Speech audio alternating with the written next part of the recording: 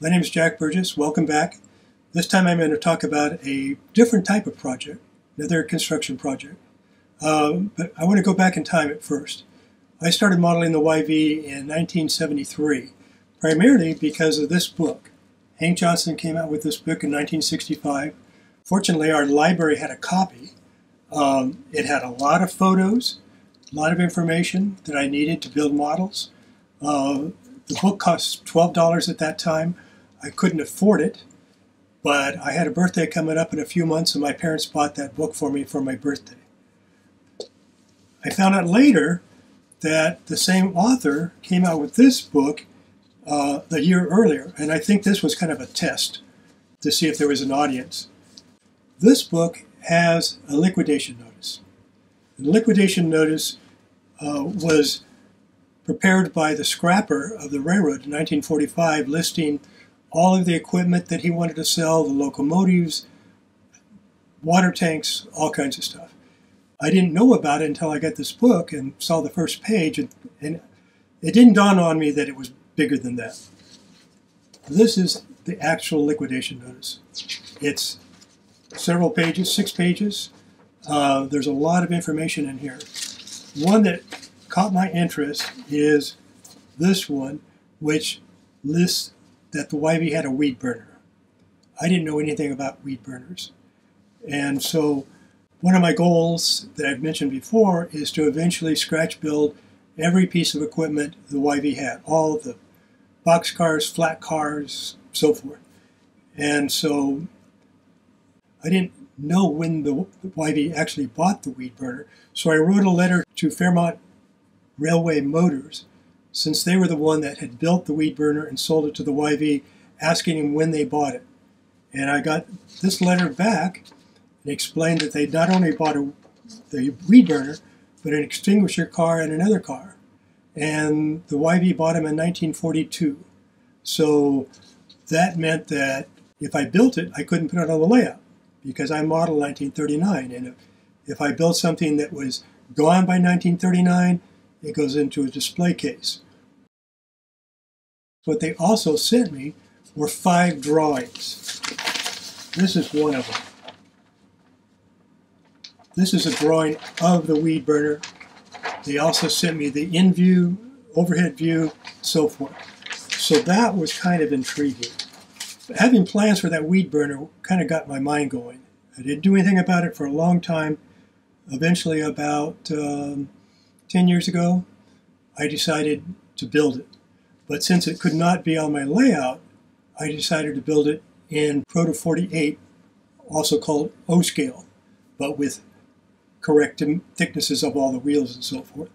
So that's what I want to talk about. It was a very interesting project that grew and grew and grew. So the first step is research. I wrote to Fairmont and a bunch of other people about photos of a weed burner, specifications, and so forth. One of the things I got was this spec sheet, and it lists all the specifications for it. It shows it with another car that pulls it. It was not self-powered, but it did have a engine and so forth. But that was to run the process. So I've got about 3,800 photos of the YV equipment and buildings and so forth. I have one photo of this car when it was on the YV. This is it. You'll see it that it's in the very background. It actually proves it was there, although there was no doubt that they owned it. I'm kind of surprised that no one took pictures of it. But I think the hobby of railroad photography at that time was, one, take pictures of locomotives, try to get a picture of every locomotive a railroad might have, some typical cars, stuff that was sitting around. I know that a lot of rail fans, when they went to one of the 2 fan trips on the YV, were in the yards because there are photos of equipment, and each photo is a little bit different perspective. And so you could see that these guys were in a half circle shooting pictures, and a power pole in the background would kind of move. But this is the only one of the weed burner. Maybe it was in a position that no one knew about it. It's hard to say. I was also able to get this color photo. It's really a black and white photo that's been colorized because I have that same exact shot in black and white. But it shows it in operation. This thing was designed to burn weeds along the track. That was all it could do. It used diesel fuel, had a 500-gallon tank of diesel fuel, had a pump that would pump it into these 4 burners. And I'll tell you a little bit more on that when we get to the model. But basically, we'd be pulled down the track and just trailing fire.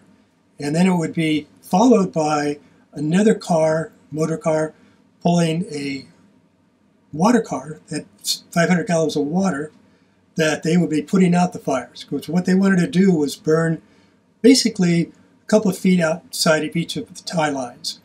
And so that stuff that would come down from the stack or whatever would not start a fire. The only fire that I know of, and there may have been other fires, but one of them that was well known is the very last run, the last day the railroad was in operation. Some rail fans talked to the crew ahead of time, said, we're going to be at such and such a place. When you come by, can you just put on the smoke and make a great photo? Which they did, and it caught the grass on fire. So, a final synthwave. I had one person that sent me a number of photos and spec sheets. This is one of the photos he had for me. It's a good side view of the car. Another photo shows the end of the car. So I started building this about 2012, I think. What I want to do now is show you some pictures of it when it was under construction, so you kind of get an idea of what went into the project, and then we'll get into the model itself. So this first one shows it under construction. The entire frame is brass. I made some notes and I wrote an article about actually building this that was in the Narrow Gauge Short Line Gazette. I was paranoid that the frame had to be parallel and perpendicular, right angles and so forth. And so I actually built a jig out of plywood, strips of stripwood glued in place, and used calipers to make sure everything is parallel, and used that when I soldered the frame together. Because I knew that if there was a little bit of an error in the frame, I would have problems all the way up. Everything would rely on that. It's just like a house. If you don't have 2 of the walls square, everything's going to have problems. Building flooring is going to have problems, so forth. So I know I spent a lot of time making sure that that step was right on. So the next photo was taken about 2 weeks later. The diesel tank is on it. I don't think it was soldered in place yet, but it's starting to build up. I've got the wheels on. The wheels were the only part that I purchased. Everything else was scratch built. This next shot is a close-up of showing 2 of the 4 burners. You can see there were counterbalance springs there. Those were built by taking brass tubing, taking soft wire and wrapping it around the tubing all the way up, soldering it in place, and creating springs. The next photo shows a lot of it has been done. The tank has been painted, so it's apparently in place now. What I have to do now is the cab. The cab was set up for 2 operators. They have 4 burners, and each guy had a wheel and a bigger wheel. And one wheel would do one burner, and the bigger wheel would do the other. So one guy is doing two burners on one side, the other guy is operating the burners on the other side. So they would pull them up when they were going to travel. When they're ready to burn stuff, they'd lower them as close to the rails as they could, so forth. This photo is looking down on it. I'm working on the cab itself. One of the problems I had was how can I have these small diameter angles coming up and keep them parallel to each other. And so what I did is ultimately I made 10 of these little jigs. They're just strip wood with a bolt through it and a nut, and so I could take and crank them down. Once I get the parts parallel, then they would hold them there. And then I could solder stuff, the floor, for example, of the cab in place while they're being held there. I've already painted some of the stuff because that's going to be under the cab, and I was not going to be able to paint it later. Here's the model. It's about 6 inches long. Like I said, it's O scale or 1/48 scale. all scratch built except for the wheels. Basically what this was doing, it was being pulled this direction. This is the diesel fuel which ran this engine right here. The engine was power for the pump here that blew the air, forced the air out, and there was a diesel pump right over here that it powered that actually drove the diesel and ran it up here. Right there is an igniter. And so what they would do, this would be the very first blower that they were going to work with. His blowers were initially close together, parallel. This one would be started off and there's an igniter right here coming off of the magneto that was on this engine. And that would torch that one off, which would torch this one off, and they would all be on fire. They could cut the power to any of them, and so if they got to a place where they didn't want, say they're coming to a bridge, they've got to cut the fire on all of them because they don't want to burn the bridge up. So it was an interesting operation. The later model had a battery and a starter motor, and so just push a button and the engine would start up. I think it was a 4-cylinder, something like that. This earlier model that the YV bought had a crank and a magneto, and you can see the crank on this other side. I've turned it around, and here's the crank on the motor. The specifications listed the manufacturer of the motor.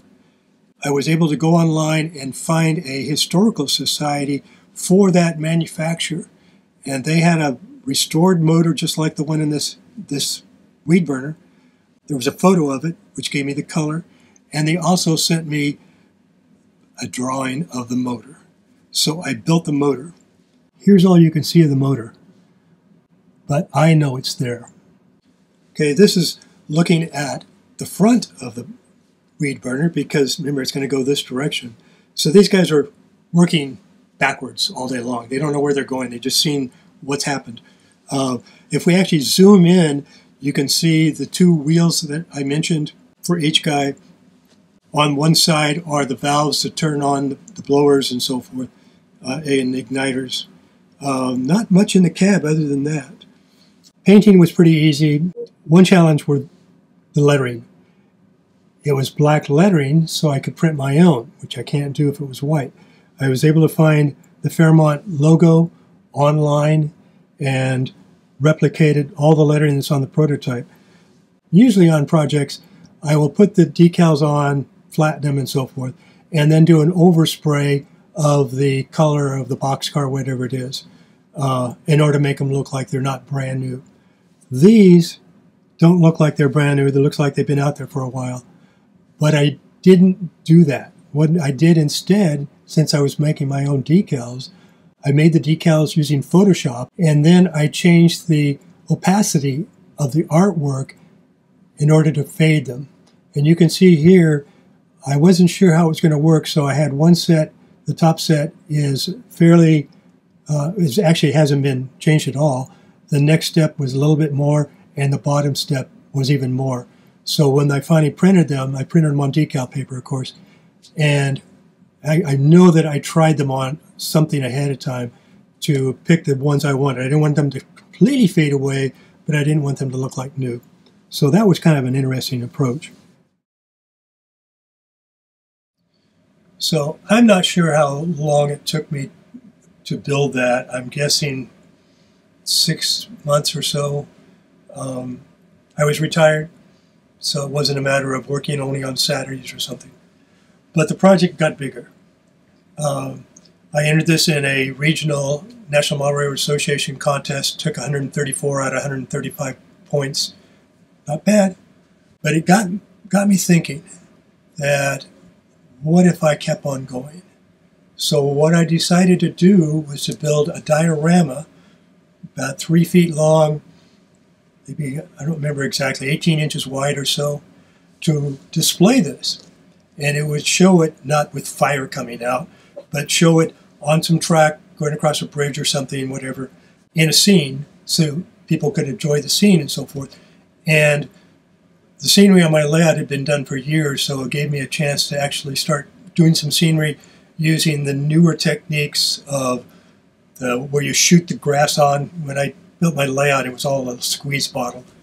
So remember the letter that the Fairmont Motors Company sent me listed that they bought this plus the extinguisher train. In other words, 2 more cars. So I decided to build those. First thing I decided to build was the Fairmont T27. Here is a specification sheet that I was able to get hold of that talks about it, gives some basic dimensions and so forth. I also got in touch with the now retired curator of the California State Railroad Museum because he is a very knowledgeable rail fan type of person. And he mentioned that the Sierra Railroad had a homemade extinguisher car on the Sierra Railroad, which is now part of a state park called Railtown 1897. I got in touch with the restoration manager there and got permission to go on site and measure up that car. Here's a photo of it sitting out in front of the roundhouse. And I measured it up, took photos and so forth. And one thing I do, I've been measuring cars and equipment for a long time. And what I used to do, I would have a clipboard and I would measure something, then I'd write a description of what I just measured. Then I came up with an easier way of doing it. And the first one that I measured up was a stock car, YB stock car. And I had a scale drawing or a sketch of it. And I labeled everything that I wanted dimensions on: overall length, the width of the boards, the width of spacing between the boards, and put a letter by it, A, B, C, so forth. And then when it was on site, took my tape measure, I would see what A was, and I would measure it and write it down. B, measure it, write it down, so forth. That evolved into, once we had digital cameras, of measuring something. So I would measure the length of a car. I would take a photo of where the 0 point was hooked to on the car and the other end of that particular item and take a close-up. So now I had, not only was it what I was measuring, but the actual length of everything. So that's what I did on this car. I measured everything and just took pictures. Must have 75 photos of the end of my tape measure, and the next picture is the other end. When I got all done, I shared some of that information with that curator, and it turns out what they had was a Fairmont. It was not a home built. So I had an actual car that I could model from. So here is my model of that car. It was pretty simple. I think it's, except for the deck, which was wood, that is wood. Everything else is metal. The problem I had is, if you looked at the photo of the real car, I'm not sure if it shows, but the engine was gone. But there's a lot of stuff stored all around that, in that park, where visitors can't get to. And I was able to find one of the motors or engines like used in this particular car. And I took pictures of it and measured it. If you look at this picture of that motor, it had 2 big flywheels on it. And that nearly stalled the project. I could not figure out how I was going to model those 2 flywheels. And it was 2 flywheels on this car and 2 flywheels on another car. So that's when I started 3D printing, 3D drawing. I don't have my own printer, as I've mentioned before, but this one, I started out with a pretty difficult project to draw in 3D, and I didn't have a clue of how to do it. Fortunately, I had been corresponding with a person that used to live here in the San Francisco Bay Area that needed some decals, and I got him the decals he wanted, and I wrote to him because he was doing 3D printing a long time. I keep saying 3D printing, doing 3D drawing a long time before I was. And I explained my problem. I gave him a drawing of the flywheel itself, and he sent me a sketch back and said, what you do is you've got to draw up one of the arms coming out and the rim, and then you do this and this and this. And once I did that, it was a very simple way to do it. So that solved that problem, and I was on my way. So this was the extinguisher car. Pretty simple, but that was not all they had. they also had another car. So this is the extinguisher car. This carried 500 gallons of water. It had an engine. It was not self-powered, but it had an engine that ran the pump and the hoses would be hooked to that pump and so forth. This was another car, no engine or no motor, but another 500 gallons of water. So these would be hooked together and like that. And you also need something to pull these two cars. As I mentioned, they were not self-powered. So this is a Fairmont S2. It hooked up like this. This one, the motor is completely visible.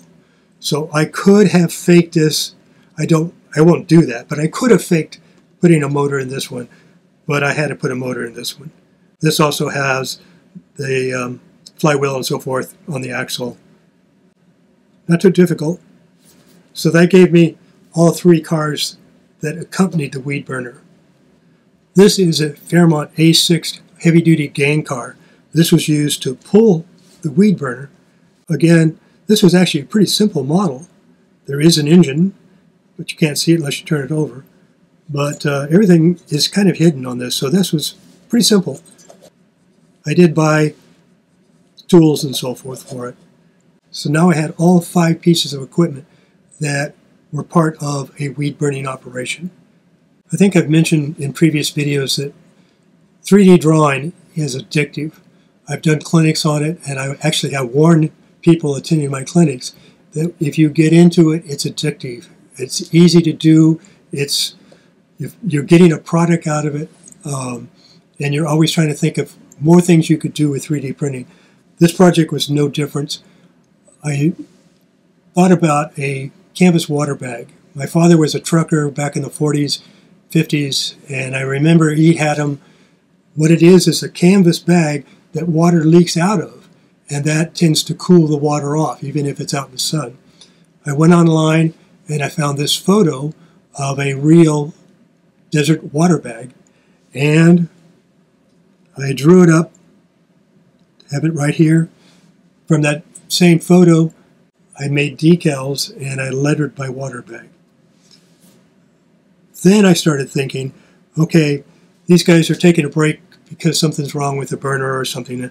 So I went online and I found a straight-on side view of a old lunchbox and a thermos. The old kind of thermos where you take the top off and that becomes your glass. So there's the cup, there's the thermos, and here's the lunchbox.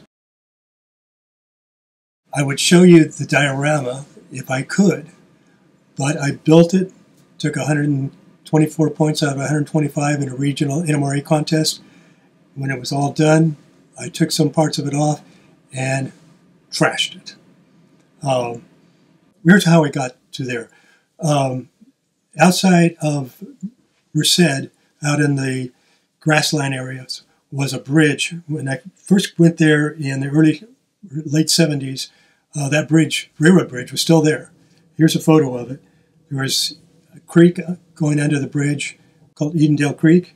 This photo was taken from the highway, looking at it. I don't think I had the guts to go take measurements on it. In fact, I know I didn't. But I decided that would make a good scenic element for this diorama.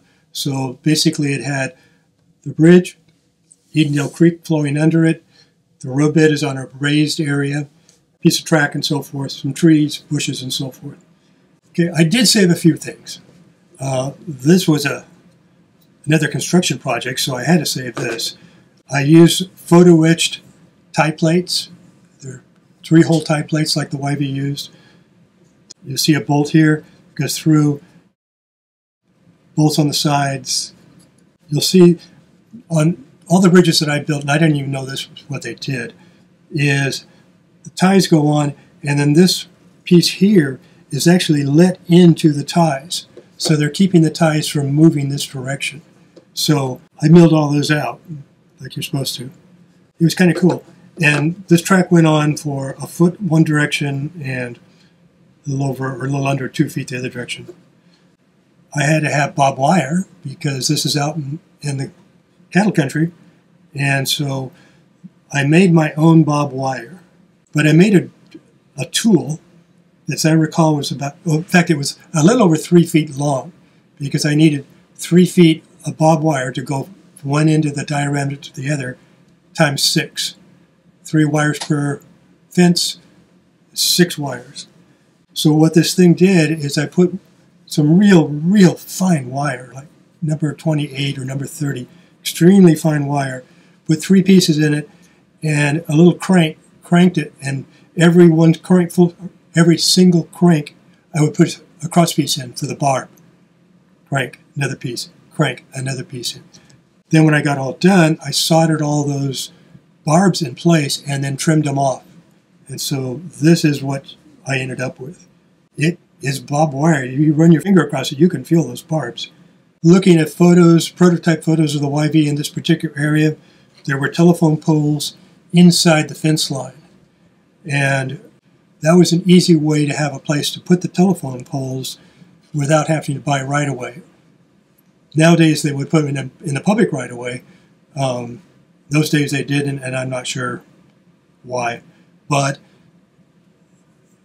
the telephone company made a deal with the railroad that the railroad and its employees could get telephone service for free in exchange for having telephone poles in the right-of-way.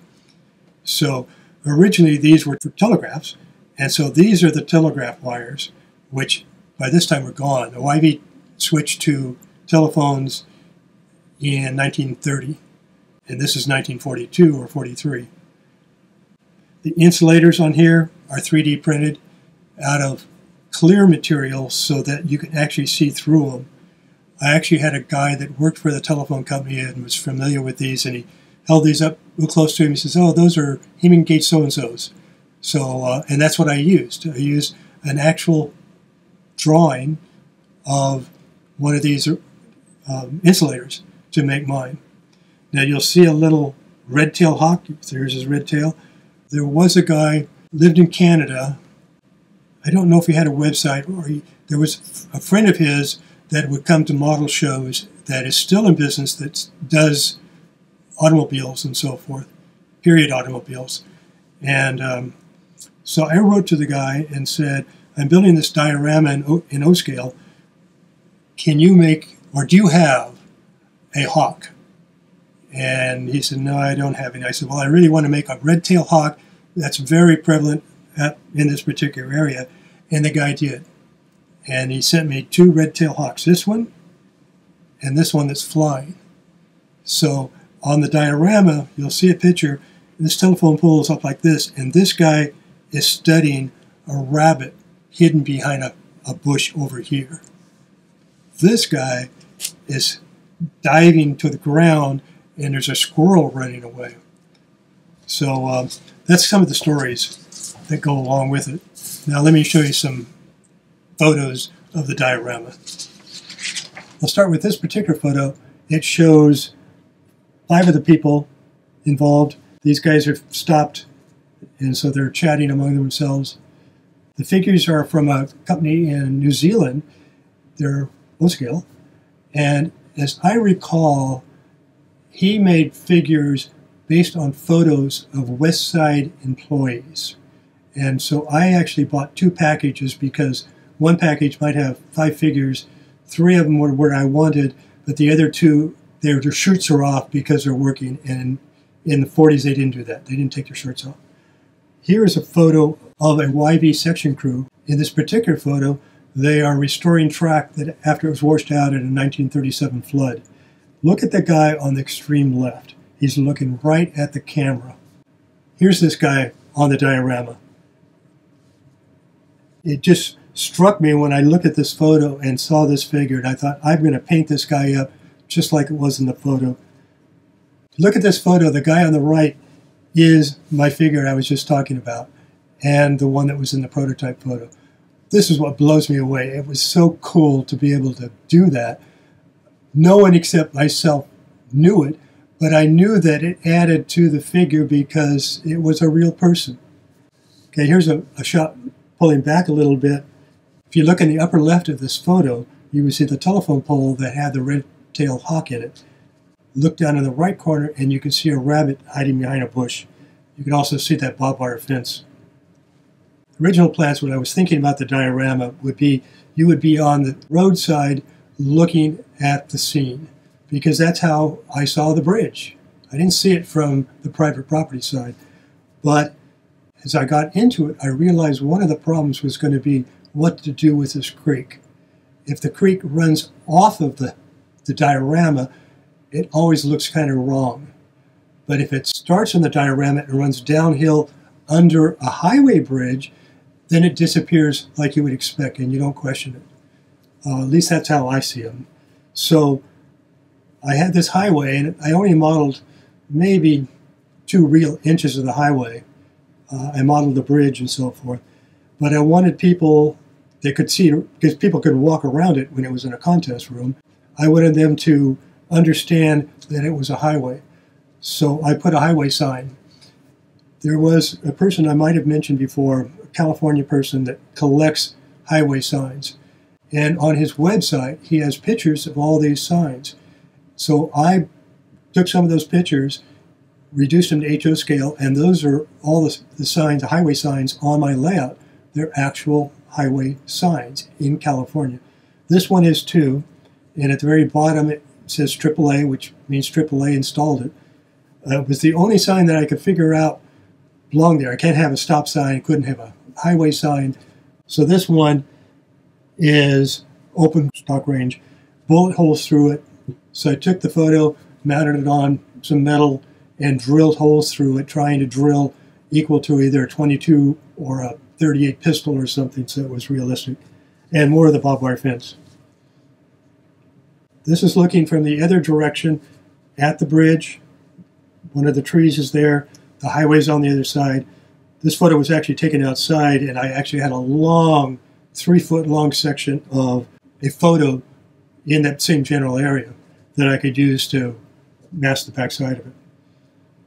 This is how I have seen fences in California when they come to a seasonal waterway, where it dries up in the summer and it's wet during the winter, and you're running cattle. So they run the fence across it. They don't let the bottom of the fence get into the water because it's going to catch trees and bushes and so forth. So it's suspended by the barbed wire across there. You can see on one of the fence posts, it's got a little bit of garbage on it, and then flowers and so forth along the side. So here's the A6 coupled to the weed burner. One guy is trying to check something on the weed burner.